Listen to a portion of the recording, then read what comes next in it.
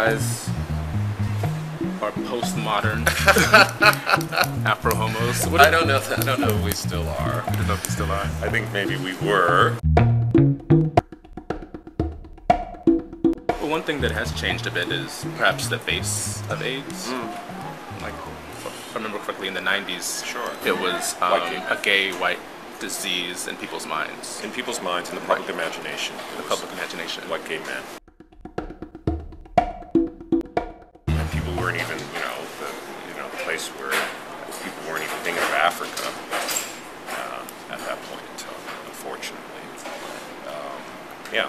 But you knew But it wasn't. the face of AIDS now is people of color. But for you, it wasn't just white people. No, affected it never was. in the 90s. No, right, never was. Never Right. was. It was Marlon Riggs and It was Essex Marlon Hemphill. Riggs and Essex Hemphill and Donald Woods and Lesotho Saint and many others, and Craig Harris, I'm sure. The images were overwhelmingly of white gay men.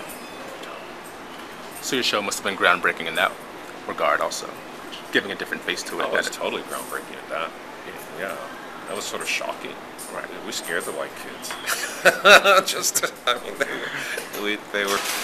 It's interesting. The white gay male community really got very nervous when we started doing the show.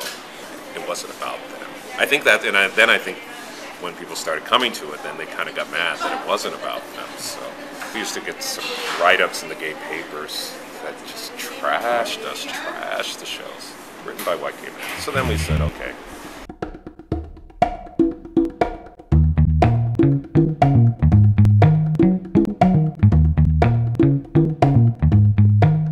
The energy of that time was sort of in response to just feeling, the presence of death all around. It's like, how do we fight this? It was like, I gotta make this art or die. It's like a war. Often great art often comes out of moments of great conflict and social upheaval. And that was definitely a moment of extreme conflict and social upheaval. It doesn't get much closer to home.